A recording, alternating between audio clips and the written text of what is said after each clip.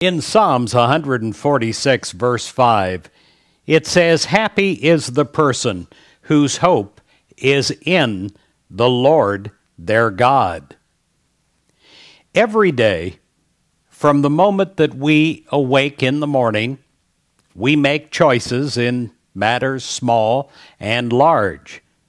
We also make choices as to our attitudes and reactions, as how we will go about the day, how we will feel about our life in that day. Well, today join me in choosing to make this day a really good day. We can choose to be happy today.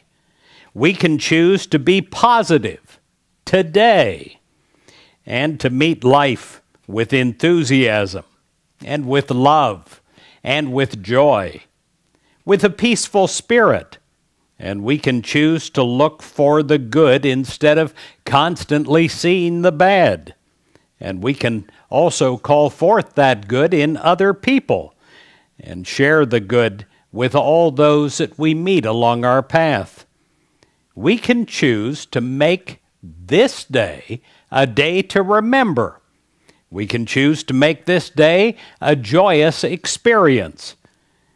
We can choose to help someone today who may need a word of encouragement or a word that gives them help in the moment that they need it. We can make our thoughts and our attention directed towards the positive. We do not commiserate with another. We uplift constantly and let our light shine.